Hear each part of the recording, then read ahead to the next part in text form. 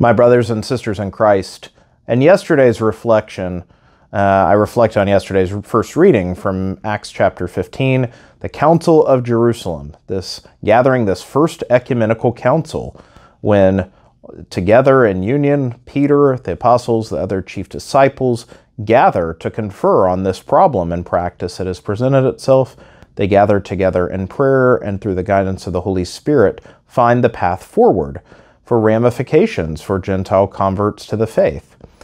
Now we see the aftermath, the fruit of what happens in that council.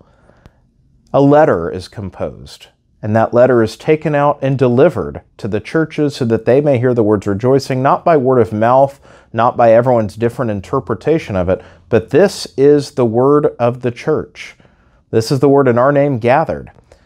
And so these days, we hear about different kinds of documents when things go out. There's letters, there's news reports, things. I joked yesterday about we sometimes lose sight of different levels of magisterium, of the exercise of the authority of the church.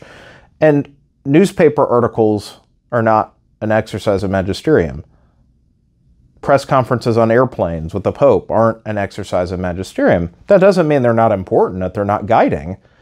But the magisterium of the church is exercised when that invested with that authority, the successors of the apostles, gather in union with the Pope, and through the guidance of the Spirit seek out very deliberately the answers to clarifications of doctrine, of discipline, of practice, combating heresy, whatever it may be at a time of the church. And then from that, a decision is reached. They, if you will, they publish the Acts. It's much more formalized today. As we see in Acts, it's not as formalized, but nonetheless they produce. This is the letter, this is the text. Everyone who has it, it's objective. No one can question. It's not word of mouth, secondhand. This is what we say. And it's sent forth and the church receives it with joy. So unlike, again, the press conferences, the newspaper articles, the interviews, the books, we can look to those times when, we look at the keystone documents. For example, Vatican II is the last ecumenical council, so we look at the documents that came forth from that.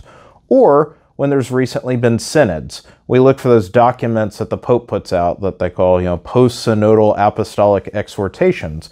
Well, it's named after this. We see that this letter is called an exhortation that's given out to the people. In this case, the Pope composes, okay, after this gathering, here is what, as Pope, I have to say to the church. In this case, an ecumenical council, that's the highest level of authority, even higher than a synod, the Pope writing these letters. The ecumenical council itself is considered to be infallible in what it presents as the codified teaching.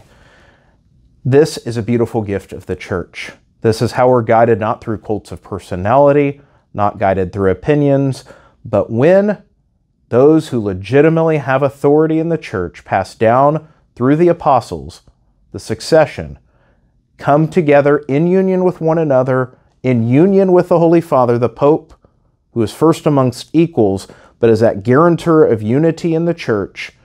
When that gathering happens for a specific purpose, invoking the help of the Holy Spirit, and gather, and what comes out of that, when solemnly declared in that council, can therefore be trusted as being protected from error by God. Does it always mean it's the best, explanation or formulation? No.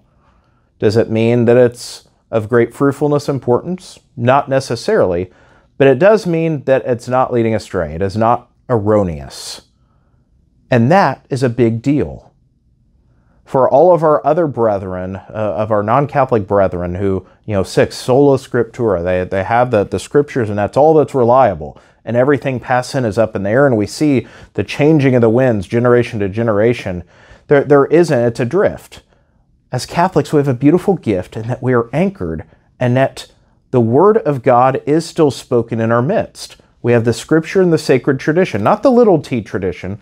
Little t traditions are important, but that big T tradition that guides us, that is part of the Word of God, the deposit of faith that guides us and keeps us on a solid foundation. Yes, there are things said by people in the church that can lead us astray, and certainly individuals, no matter how high-ranking they are, when they speak on their own off the cuff, can be in error. Even popes can be in error when speaking of this way. But when the church is together, the collegiality of the College of Apostles with the guidance of the Holy Spirit, the Lord provides for his church, for his people, and in this we place great faith, great assurance. We take great comfort because we know that Christ is present for his people and that he guides his church from age to age until the end of time. May God bless you all.